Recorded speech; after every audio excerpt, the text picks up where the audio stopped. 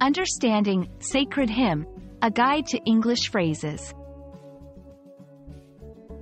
Hello everyone, and welcome to our English language learning series. Today, we're going to explore the meaning and usage of the phrase, sacred hymn. This is a beautiful and meaningful phrase in English, often used in religious and spiritual contexts. Let's dive into its meaning and learn how to use it correctly in our conversations. A sacred hymn is a phrase composed of two words, sacred and hymn. First, sacred refers to something that is holy, divine, or deeply respected, especially in a religious context.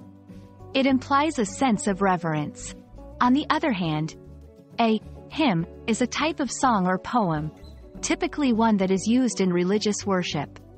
It often praises or gives thanks to a divine figure. So, a sacred hymn is a religious song that holds special importance and reverence in a spiritual or religious setting. Sacred hymns have a rich historical and cultural background. They have been a part of various religious traditions for centuries. In Christianity, for example, hymns are sung in churches to praise God. Similarly, other religions like Hinduism, Buddhism, and Islam also have their versions of sacred hymns, used in different rituals and ceremonies.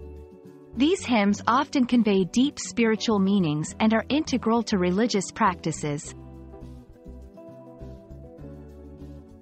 To understand this concept better, let's look at some examples. In Christianity, hymns like Amazing Grace or Ave Maria are considered sacred. They are often sung during church services and religious ceremonies. In other cultures, like in Hinduism, the Gayatri Mantra is a sacred hymn with deep spiritual significance.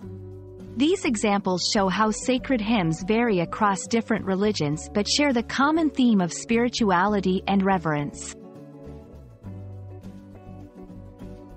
I hope this video has helped you understand what a sacred hymn is and its significance in various cultures and religions.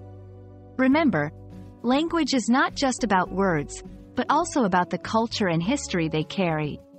Thank you for watching, and we look forward to bringing you more insights into the beautiful world of the English language.